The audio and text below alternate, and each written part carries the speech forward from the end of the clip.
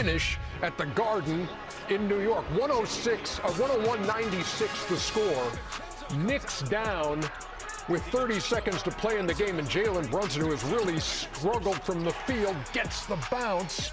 Say it, Chuck. Say it, Chuck. Call timeout. Say it again, Chuck. Call timeout. One more time, Chuck. Call timeout. Inbounds gets away. Loose ball. Dante DiVincenzo. But Isaiah Hartenstein with the offensive rebound, and Dante gets another chance and buries it. 102-101. It would end up 104-101. 8 points in the last 28 seconds for the New York Knicks to take a 2-0 lead over the Sixers. Unbelievable. Yeah, this is a devastating loss for my Sixers, man. You know, did they have any timeouts left? Yeah, he did. I mean, he was trying to call it, but he called it too late. No, you got to call when Brunson makes that shot, you call timeout and take the ball to half. I mean, so Coach Nurse was, if you look on the sideline, he was trying to call it, but he was he called timeout as the ball was being stolen. Well, but I'm just saying, I would have called timeout after Brunson made the three to take the ball to half court. Yeah.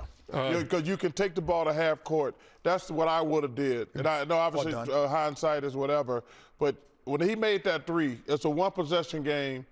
You at least make them have to go the full length of the court. You call timeout immediately. Maxey had 35 for Philadelphia in a losing effort. Embiid, 34, 11, and 6. Here was Joel after the game.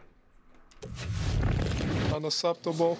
I mean, Tyrese got fouled, a couple times. We just had the same thing happen against Miami with Tyler Hero. That's just unacceptable to, put us in that situation. That's unacceptable. And to lose a game like this, especially in the playoffs. So, I mean, yeah. Joel, did you think you guys had set aside if you thought it was a foul? Did you think you guys had gotten a timeout in? Yes, we did. I mean, everybody on the floor was trying to call a timeout, myself included, Nico, coach on the sideline. But they didn't give it to us. But, forget about the timeout. There's a bunch of fouls. Like I said, that's unacceptable. Shaq, your thoughts?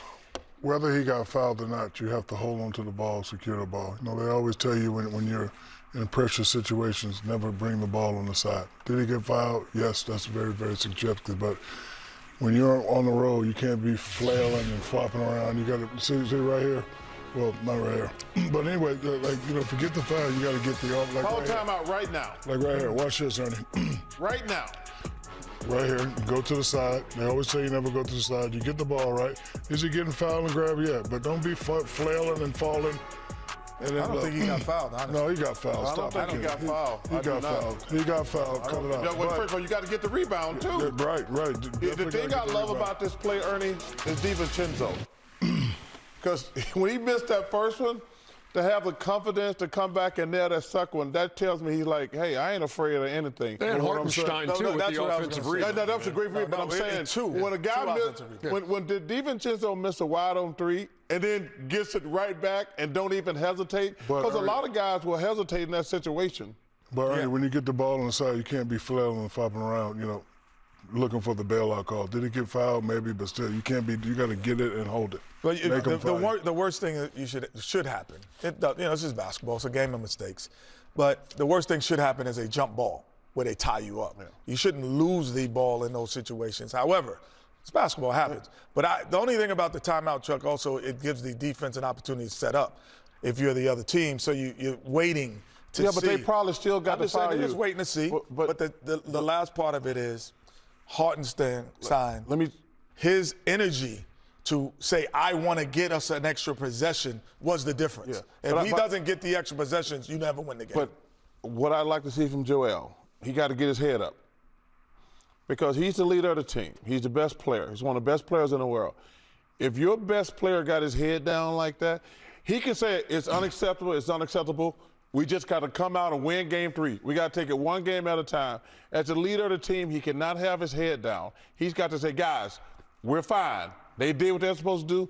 We got to go home and win game 3 and 4. 104-101 the final. Home teams still unbeaten in these in these playoffs. Hindsight is whatever. Duncan Penderhughes. The quotable Charles Barkley.